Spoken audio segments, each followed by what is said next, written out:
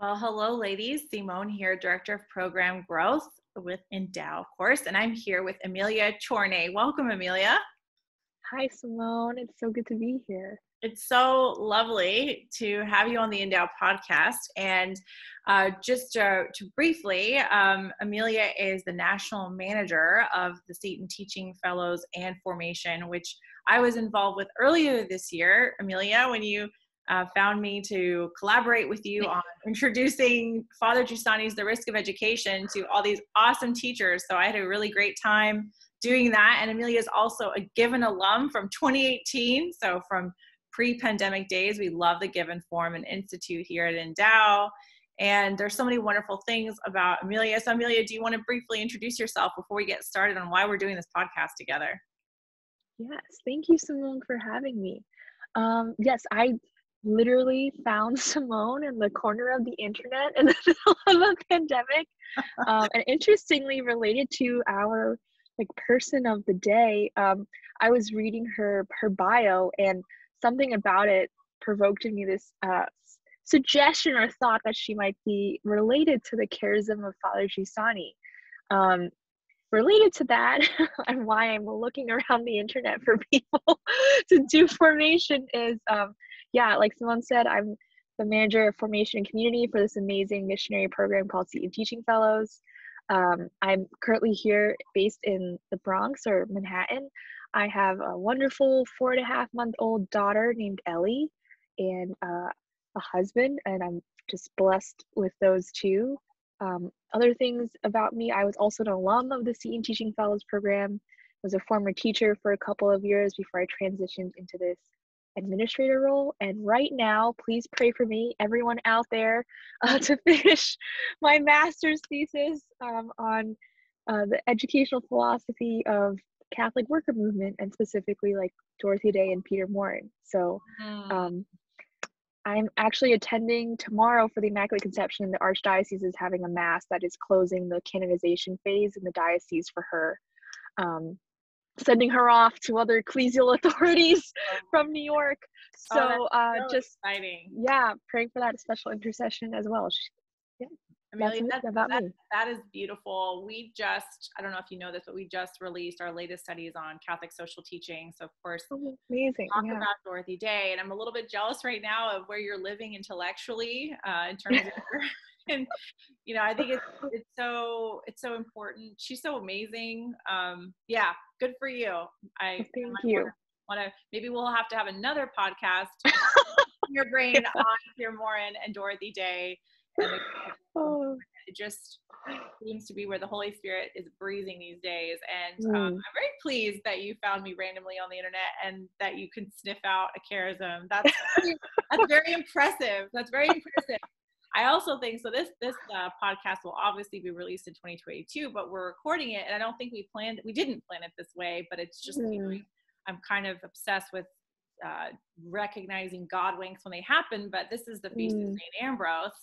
And Father Giussani, whose text we're going to be talking about, is actually a priest of Milan, and so he's Ambrosian Rite. Not many people know there's actually a Latin Rite.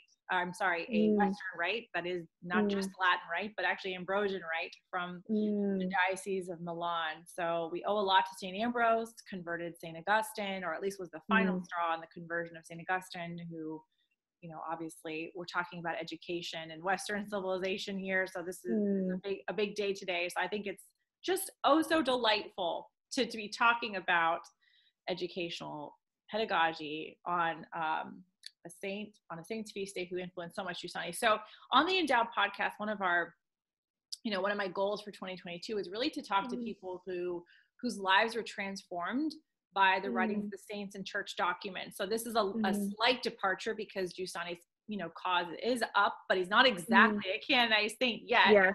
So I'm being really liberal right now and going a little bit off of my very strict rule. But I suppose if I made the rule, I can break the rule, or at least bend the rule. And so, how did you first encounter Giussani and his classic text? I think every educator should read, The Risk of Education. Yes. Wow. Okay. This will bring a lot of consolation to me to remember this. And he talks about memory a lot, actually, as a way to, again, relive or to returned back to that call, the initial call of Christ, or that encounter that you have with it. So it was during my missionary year as a Seton Teaching Fellow. I was an assistant teacher as part of my role or apostolate. And it was grinding. I was, this like naive, like fresh out of undergrad, like on fire for my faith, but really didn't have a lot of human formation or virtue built in place to kind of sustain and the hope it takes to teach every day. And I was, in my pride, I was like, oh, I studied engineering in college. They're going to put me with middle schoolers so I can teach algebra. Mm-hmm. I got placed with first grade, and I was shocked, disappointed, and like a little bit let down. I was like, this is not what I want. I am not comfortable with teaching, these kind of subjects to children who are just really like making sense of the world for the first time, like language, math, just like how does, a little metaphysical in a way, like, what is a number? Yeah. Like, I don't want to be a philosopher first. No, I really did. I know. So, one of my supervisors actually was a regular attendee of School Community in New York, and she was involved in the life of the movement that Father Giussani founded. It's called Communion Liberation. It's a lay ecclesial movement. And she gave me a book that she thought might be helpful for our just larger formation as teachers. First of all, I knew nothing about CL, Communion Liberation. I knew nothing about Giussani, and I didn't know that education was really part of the founding kind of story that led to their educative charism, if I can use that phrase. It is the charism is education to Christian maturity. Yes. So can I just add a quick pause? Of course, yeah. The relevance of this podcast is because at Endow we are releasing very soon studies for high school girls. Oh, amazing. Okay. Amazing. We're so excited about it. We're so excited. There is a certain approach to education, a certain approach to high school, a certain approach to first grade that I think the charism of Giussani, the charism that has expressed itself in this ecclesial movement, as you mentioned, that can be valuable. Not just for teachers, but for ministers and campus ministers and youth ministers, any moms, dad, anybody who is in the business of educating, particularly high school students. So that's why I had this idea, Emilia. I thought, you know what? I would love to talk to Emilia, a given girl, an Endow girl, a Catholic girl who's been transformed by Giussani, to talk about this as we are in the process of releasing these high school studies. So just wanted to connect. No, that is back to you. Fortuitous and much needed. I think that's a larger question, but I don't know. That's been, like you said, the movement of the Holy Spirit. I think that's being asked of every young person right now is, what does my flourishing and maturity look like in, just in how the church, the movement of the church, or the growth of the church. But part of my own personal call was doing this missionary year to be okay, I want to mature, put me in the fire. Right. So I got this book called Disarming Beauty, and it's basically Father Julian Coron, who was the previous president of Communion Liberation, his rendition of the religious sense, which is kind of Giussani's, I guess if you say his flagship text on the educative proposal of his charism. So I was oh, this is a nice free book. What do I do with the free book? I start reading it. I was hooked.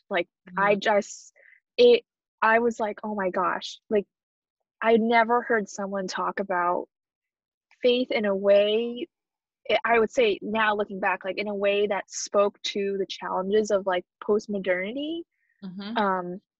But we're really authentic and true to my heart. And then also for evangelization, I was a missionary and I was here to make relationships with my coworkers, with my colleagues, my community members, with these students and these families. And it just felt to me, there were so many chasms of difference between us.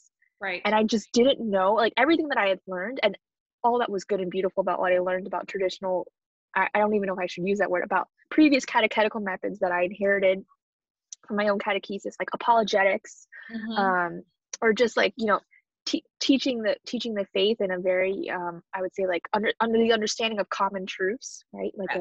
Right. The human person is invaluable. Their dignity is made in the image and likeness of God. There is a right and wrong, just like kind of common truths. Those no longer held up in the environment I was. I mean, Right. I was talking to people who, experienced so much in their life that just seemed to me at odds with these previous educational methods that I had learned. Right. Right. And it not that they were wonderful, but it just didn't fit to where I was, my present experience. Yep. But reading Disarming Beauty, I was just like, oh my goodness, like this person, part of the book, Father Julian, it responds to letters from young people in the movement that they submit to him on like their present experiences. And a couple of them were so striking. And at this time too, I was like discerning engagement with my boyfriend, now husband at the time. And just the way that they spoke about like this desire to really figure out like what is at the heart of their vocation. Is this person really going to fulfill me? How do I actually sustain a relationship with this person when I'm being pulled in 5 million directions? How does Jesus fit into this? And basically it was like a kind of like facing and examining your heart in a really intense way, and trying to figure out like how to live in a free way with this person that you were going to marry, this particular letter, not to get like bogged down by everyday life and overwhelmed by everyday life. And then also like, how does Jesus actually like spur that desire or like sustain that desire to love? Yes. Yes. And this letter kind of just, like I was like, okay. And I thought Father Quran was Giussani. I didn't know that this was based off of this. Right. That his synthesis of Giussani. So backtracking a little bit. So things that you said that are so crucial and so interesting and so relevant, and why I really wanted to do this podcast is when you said that this charism responds to post-modernity. That's such a lofty claim. I think it's a true claim. What it means is, to just play on a little bit of what you said, is that all those kind of assumptions of a Christian culture, all those assumptions that there is objective truth, all those assumptions that everybody's on the same page about the things that you take for granted as a person of faith, they're no longer there.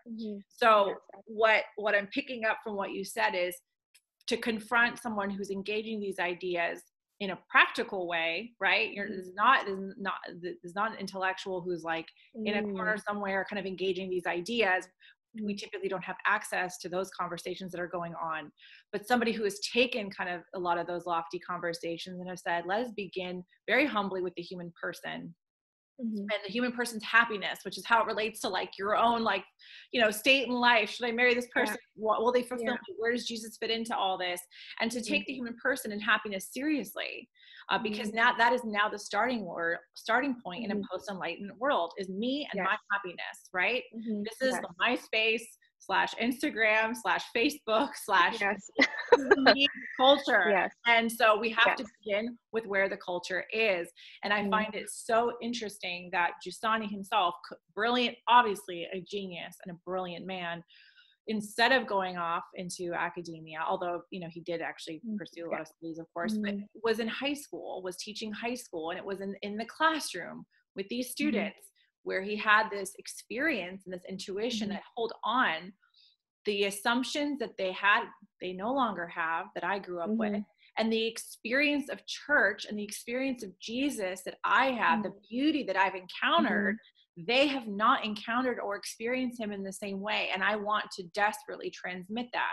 How do I do that? Well, first, I have to begin by taking a look and paying attention who they are, what their questions are, and beginning with them. And I think that's the genius of it. Oh, absolutely. And I mean, related to my own primary teaching experience. So after reading that book, I like went to school community. Then I finally learned that, Giussani is this other person who has passed on this tradition. And it was really a question of me of like, do I see Christ in my life? Because at this point in the year, I was failing miserably as a teacher. I could not reconcile the suffering of my students and my own suffering. And, I am sure you can mention this as well as a teacher, and I don't want to make assumptions, but like, it's almost like in the classroom, it's this little school of the family in a different way where like your humanity comes out, their humanity comes out, and they're just like, you like realize like, I am a wounded, fallen person. And I just couldn't, I never experienced that before. And that sense of responsibility or this awareness of my neediness to be loved constantly by Christ. And I was just like grasping for his love. Yes. But everything that I turned to could not answer the fact that like I was called to love these children and my colleagues, but I also needed that like love in return from Christ. So like, where was I going to find that? And as I went to school community, Giussani's proposal of like obedience, that was what changed me as a teacher. It was this like, yeah, his teaching, I was going to use the word idea, but that's the wrong word. His teaching of obedience, to be in the present, in the presence of another that points me towards Christ and my desire for Christ, was what sustained me in my first year teaching. As soon as I said, yes, the people that are given to me, my students that are given to me, the reality of the day that is given to me, I am going to take that by the reins. That is God. And as soon as I did that, as soon as I was like, no, Christ has called me in this particular, to show me my desire here. My desire can be fulfilled now by him. Completely changed my colleague relationships. It changed the way I saw my students. And I just became more free to be, bold in asking Christ, like, show me like how I'm loved in this moment, like in these circumstances, because I had understood that, right? If I don't share these truths, these people, if I don't share this history or this faith, like I can't find that happiness. I can't find that community. I will not be fulfilled. And that was a total lie from the devil. And that's just like what inspired me to stay in teaching, because I saw like the impossible, if I can use that word, happen. Like I would have, the way that I put it to some of our, new fellows or college graduates who are considering doing teaching or any sort of missionary program, is like, I would have never chosen to be with these people. I was on a college campus and it was orientation week. I would have never chosen to work with these people out of my own free will, out of my own preference. And like, once that was taken away and I was obedient to what God had given me, it just like really, like, there was like healing, there was freedom, and there was love that I thought was impossible. I mean, I literally became friends with people who I thought I would never become friends with. And it just like, so that's basically how I met Giussani, and how the risk of education applied to me. How you live and how you teach and how you approach. For me, the experience was very similar. First, I wasn't evangelized the gospel before I had met CL people, so I had, as Giussani says, our faith is reduced into like two extremes: moralism on the one hand, sentimentality on the other. I think I was a moralist who actually loved Jesus, so it's complicated when I first met CL. But when I met the charism of Giussani, it was first an evangelical moment for me to take my heart, my needs, my happiness seriously, for people who cared about my life in a way that I hadn't encountered before. That was one. At that time, when I had met those friends, those people, I was doing marketing and theater. I wasn't at all in education and theology and any of that. Not even on the horizon. I mean, it was just not even in my psyche. So I think it's very, very funny that, when I was grateful, I should say, that I encountered Giussani before I entered the field that I'm in now, because I was able to approach it with that lens of total paradigm shift, that I'm, as a teacher or educator, whatever, I'm not here to just give you something apart from giving you myself. And I think that's really the shift of I'm a fellow pilgrim on this earth. I am accompanying you in this. And I think what you said was very brilliant about, like, I need love too. I need Christ too, because there is nothing that is the most radical daily examination of conscience than being in front of students or who will judge you, criticize you, look to you for love, have needs that you cannot fill, that you cannot answer. And so there's nowhere else to turn but Jesus. And I remember this experience where I had a class, after lunch class, full of the whole football team. Okay. And I mean, there's nothing more brutal than that. It's not like they were like, oh, we can't wait to learn theology, you know? And I remember Giussani and him saying, you take your own needs seriously. And just that grace, that awareness that Christ is present here and now, as you say, and what is the best way to respond to it? First, having an affection for myself in front of these souls, in front of these children who are made in the image and likeness of God. I changed just the way that I was there in the classroom changed, and they changed because of that. And I found that actually, like you say, an impossible, yet it happened. It happened in reality. Now, translating this a little bit to how does one, you know, for the women who are listening to us and they're like, okay, so we're moms of high school girls who are going to use these high school texts. What does this mean for us? Or what does it mean for the youth minister who's going to use these Endow books to accompany these high school girls who may want to be there?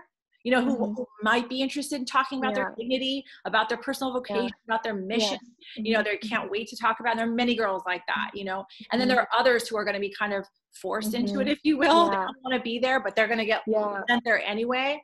Emilia, what can you say about the value of charism in terms of like the Endow groups, the high school Endow groups that might form?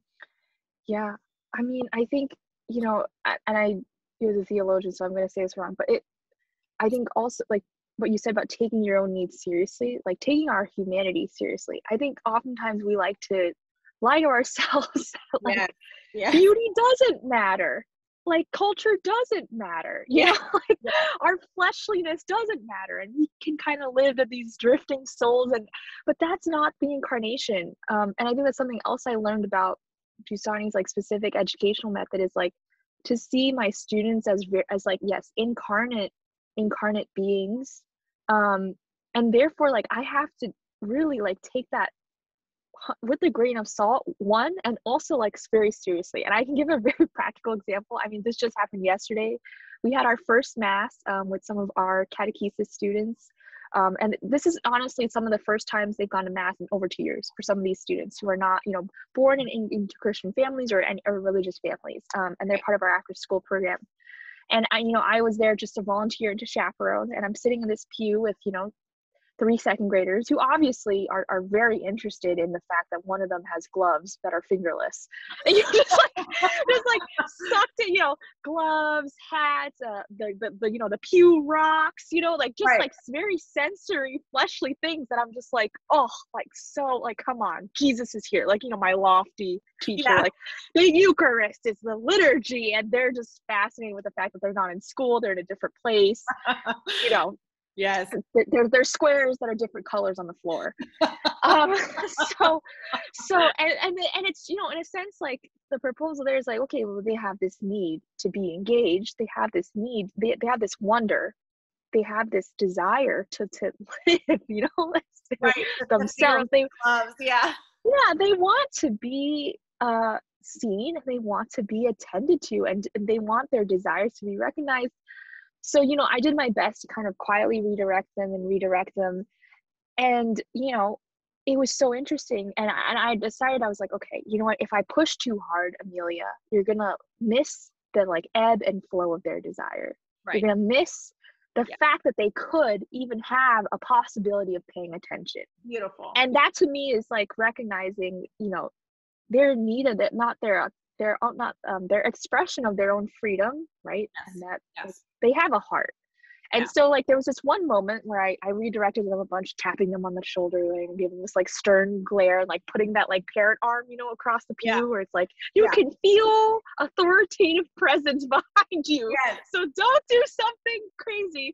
And you know, one of our students turns to me and says, "What's a jackal?" And I'm like, "What do you mean?" And I was like, "Oh my gosh," she was listening to the Old Testament reading because they were talking about jackals. He's like, "What's a jackal?" And I was like, oh Lord, like, I was humbled. I was like, oh, like, yes, like, this child, you know, the Holy Spirit is here. They're working. And of course I was, and I tried to explain, and he was like, oh, okay, you know, and then the next 20 minutes he was not paying attention. Then comes the Eucharist. And all of a sudden he's like, I thought there was blood too. And I was like, you're right. It just hasn't happened yet. And, you know, it was like one of those moments where I was like, okay, like, as a teacher, like, how can I constantly, like, have this awareness of who I am and who they are? And how can I have that freedom to, you know, and if I can use, like, a pedagogical term, allow for shared control, which is something that we teach our teachers. Right. Shared control to express their freedom and my freedom, and having those boundaries where we can kind of let our desires, interact, if that makes sense. Like I'm going to actually let him talk to me during mass, an expression of his desire within this boundary that it is about what's happening. Right. And that's where educating, teaching, forming, leading these groups, it becomes, first of all, becomes interesting for you and them. And two, it's relational. So it's not just babysitting with indoctrination or discipline with indoctrination, but there's a dynamism to the educational experience that is there only with this awareness of who you are and who they are and what is happening. And I really love your point about the Holy Spirit, because it becomes masterful, right? And that's why teaching is so exhausting. People think it's like the hours and the grading. It's actually, I think, more the emotional intelligence of paying attention to what is happening here and now in you, in them, and the shared relationship. So I love that. And I think for any person who's in an educative position, it's really, just like being constantly aware that you are not ultimately responsible for that work. And and where's the direction of your freedom and the other of the students' freedom going? Like, God, and I think that was so reassuring, because I'm also like I'm a recovering legalist, if I can say that, recovering moralist. I'm very, very fragile, recovering, control freak, legalist. Something that was so comforting and challenging from Giussani was like, no, the heart is made for God.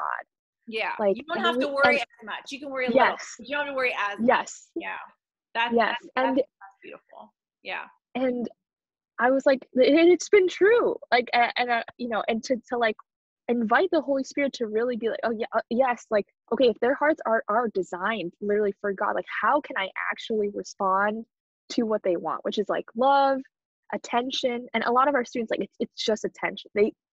And it's crazy because like you write it off as immaturity, which it is, but that's not responsible or appropriate in this setting. And I think that's where the awareness comes in, is like, okay, like, are you taking that seriously? In a sense of like, taking that, their need and that responsibility to respond to that, whatever, you think is right, like you said, the indoctrination, or like, okay, if they were silent for the whole mass, perhaps that would have been better, but I would have missed on 2 conversations where I actually showed the student that I was interested in their experience of mass. Exactly. And I think that's where, at least, if we're talking about Endow groups, it's very different. We don't have like school measurements the way that schools do, that want to see the SAT scores or want to see the grades. But that's why it's very difficult to measure.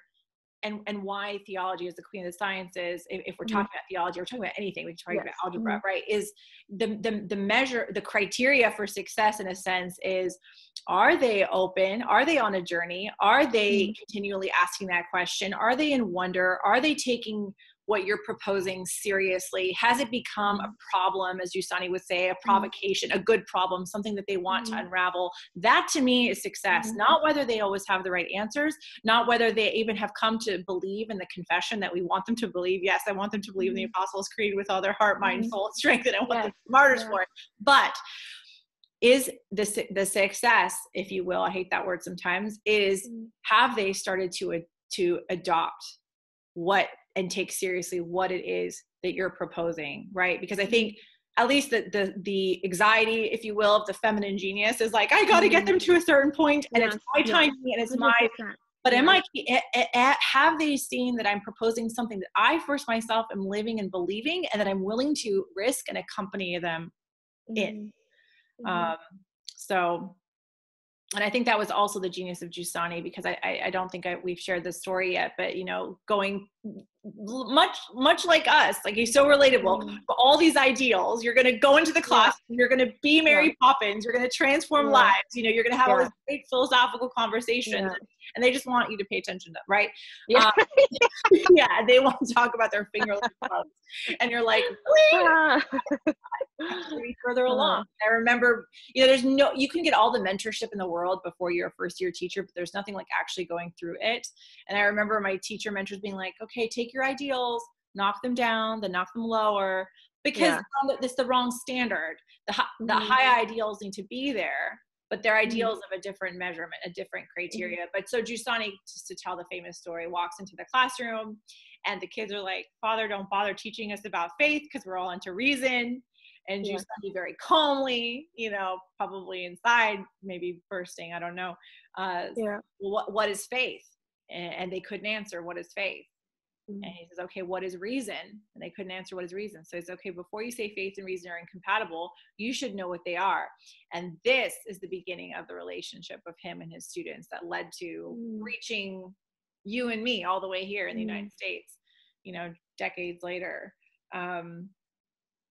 So yeah, any other things before we say goodbye, Emilia, about this that you could give encouragement to, or just things that you've learned from Giussani and Caron about this charism that could be helpful to all these future high school girls, and most importantly, like the mentors, because I think one of my big pet peeves is, you know, they say, oh, get somebody like really cool and hip to like lead the group, and I'm like, okay. Oh my gosh, I laughed too loud for that. Oh man. You know, I mean, the bigger question is somebody willing to accompany them? Yes, in a true way. 100%. Yes. Oh man, I mean, Simone, I just had a conversation. I'm a mentor, so part of my role is like mentoring our teachers who actually teach these students, and you know, especially as they get older, you have kind of this like existential question of like, am I cool enough to teach middle school? I mean, am I really like, you know, and I mean, I was the nerdiest. I had this question my third year of teaching. I was like, I'm the nerdiest person around. I read for fun, and all my kids thought that was weird. But I really think, and again, something I've learned from Giussani and the charism is like, if your heart was given to you by God and you are following reality, which means you are obedient to the needs in front of you that God has placed and responsive to that, like, there is freedom in what God has given you. And it really is a matter of inviting the Holy Spirit, and also like humility to be like, yes, like I don't know what I'm doing, but I'm going to listen to you, and I'm going to listen to myself. Like, I thought I wasn't cool. I was like, I'm so nerdy. Like, what how can I engage my students? I ended up offering math club during lunch. And I thought no one was going to come to math. Cool in my eyes. I thought no one was going to offer math. Like, who would want to come and skip lunch to do math club with me? We would do like, you know, patterns and you know, all these things and extra like sprints. Amazing. But I was like, I want them to love math more. So I was like, you know, I'm going to take a risk and offer a piece of myself, a genuine piece of myself, you know, it's an authentic part of myself to them. Yeah. And kids showed up. Like, it became one of their favorite things during the day. And I had students who honestly like had a very unhealthy relationship with math, but they just loved being able to spend that time to interact with math in a way that wasn't, I would say, like high stakes. Yeah. And it just changed, but like it was really that offering of myself and being like, okay, God gave me myself, like, you know, my eye. He gave for a reason, and I'm really gonna take that, love myself seriously enough to be like, I'm going to share of my life, of my experience, and offer. And I think that's the most important thing as a mentor, is to know that like what people really want is you. And I don't know if that's cliche, but it's not a caricature, a stereotype, or an archetype at all. It's actually like, it is you. And I think it takes a lot to trust your own desires. Like, I have this desire to love these women, to form these women. Like, no, that was given to you by God. Like, follow it. Yeah, you're just like, you're completely like rocking my world with all this like personal vocation, unique feminine genius, unrepeatability talk. Because I think, again, this is not about sitting around having bureaucratic meetings being like, well, let's get the right kind of pizza and play the really cool music and to get the really cool. No, you need to like, stop it right now, church. We don't need abstract theorizing about how to appeal to the youth. What we need are grown-ups who are like you know, in your own unique accepting of yourself, being a math nerd and saying, this is what it means. I was given this love for math more than even lunch. Shocker. And I'm going to like propose myself to, and it's going to resonate because it is authentic to you, and you were made that way, and you were made that way, as Ratzinger says, mysteriously for some service in the church that it remains a mystery to us, but there we have it. And it's beautiful. It's absolutely beautiful. And I remember a sort of similar experience of, I didn't really tell my high school students. I taught high school for 6 years and was department chair, and I loved it. And I didn't really tell them about community liberation or Father Giussani or this charism, because the point of the charism is for me to be changed in front of them. But they did actually find out that I would go to a weekly school of community, which is basically our weekly meetings. And they were I was shocked, actually, as shocked as you maybe were about the math club at lunch, that they were so fascinated by the fact that I have a group of friends that I see every week where we take my life seriously together, that we take our lives seriously together and judge what's real in our life. They could not believe that. They could absolutely not believe that. So just another encouragement to those women who are considering, hosting high school Endow groups, or who are teachers out there, educators, that, there is this, exactly what you said, the proposal, the tradition that we're embodying, whatever subject is we're teaching, is embodied in you. And you cannot separate that from the business of education. You have to be a part of it, which is why my friend Holly was told by Father Giussani directly, teaching is the greatest profession in the world, because it's right in the middle of humanity, both yours and those who are teaching. So it's quite an adventure. It is. No, and I'm telling you, 3 years later, I was walking down the hallway, and I'm getting better at math. I'm just and I was on the way from the bathroom, I was like, what? It's like, hold on, I'm like, Miss Tawny, which is my maiden name, like, I'm doing so well at math this year. And I was like, I have never felt so honored to be known as the math lady. Yeah. And this was someone who wasn't the best at behaving in class, Yeah, it's always that kid, right? It's always that kid that overturns our ideas. Yeah, but it was 3 years later, this this memory, if I can use a stronger word, that I embodied something hopeful and beautiful about themselves. I was I would have never ever, I never prayed to God to be memorable, honestly. Yeah, I didn't, but yeah, I was I stuck it out to my math self. And so, yes, just encouraging you all, you are enough. That's it. You are enough. You are enough. With all of your limitations, all of your uncoolness, or whatever else we think about ourselves, we are enough. That's fabulous. So any final comments before we say goodbye? This is so delightful to talk to you. So I actually don't want the conversation to end, but people don't listen to really long podcasts anymore. I gotta cut it short. But I guess one of the things I also wanted to share was that, just I love that you brought up obedience, because the root of obedience is obed, to hear. To hear what's happening, to hear the Spirit, to hear your heart. And when we talk about heart in this podcast, we're talking about it in the biblical sense, both and the way that Giussani talked about it, in both your reason and your affection. So we're not saying, listen to your heart, just your feelings. We're talking about your intelligence in accordance with your feelings, and the integration of those faculties of your soul into your heart, which represents the core of your being. So your whole self into this education. But I was always so happy, Emilia, when my because there's always the students who just show up and they care and they're real. Yeah. And then there's the ones who just don't care, and you just trying to somehow awaken their desire to care. And then there are the ones who have all the right answers from the catechism, and you're like, nope, you're not alive either. Even if you have all the right answers, you are still not quite bringing your whole heart into it. You're trying to be the goody who has all the right answers, but I need you to bring your heart, your needs, your questions seriously, and to enter into this relationship with Jesus Christ. So anyway, any final comments before we say goodbye? No, I mean, if I gave another final comment, we'd be here for a while, but it was so wonderful to be here. I love talking to people about how teaching is great. It's not a cliche, I promise. It not a cliche. Yes. But yes, you are. Yes. Thank you so much for having me. I have much gratitude. It really also I think the conversation changed my heart to also find a sense of renewed joy in my own day-to-day profession where I am now. So thank you so much, Simone. You're so welcome, Ellie. And I want to keep you on for one more minute. I just figured this might be a good chance for you to say something about Seton. Who are the women listening that should know about Seton or should research it? Yeah.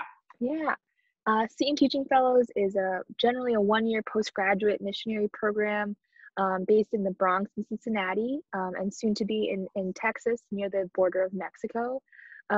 We are here to kind of respond to the need of alternative kind of ways or structures of Catholic education, basically filling a need in inner cities across the US that don't have access to traditional Catholic education or catechesis. So we have a variety of schools that are there to meet the needs of each city, but our fellows are catechists. They live in intentional faith-based communities, they receive formation, and they also teach the catechism to our students. And they also partner during the day with our schools, whether they're public charter or they're Catholic, to also get to know the students by being in relationship with them as like assistant teachers during the day. So trying to really kind of evangelize the faith to families and students who don't really have access to that, either with like a solid parish or a Catholic school anymore.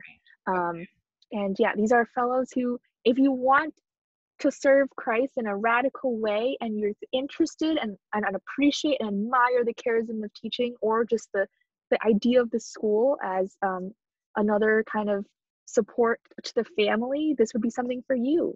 We have fellows who don't have no teaching experience, who have lots of teaching experience, who are older, who are younger, who were previous missionaries or not missionaries, and they just, yeah, are interested in our mission of Christ the teacher in our own way. So setonfellows.org, I think that is. I'll link it to the podcast notes, but anybody listening who maybe this is your next step, or maybe grandmas or moms with children, older adult children, that they're like, wait a minute, I got to let them know about this. So thank you. Thank you so much, Simone.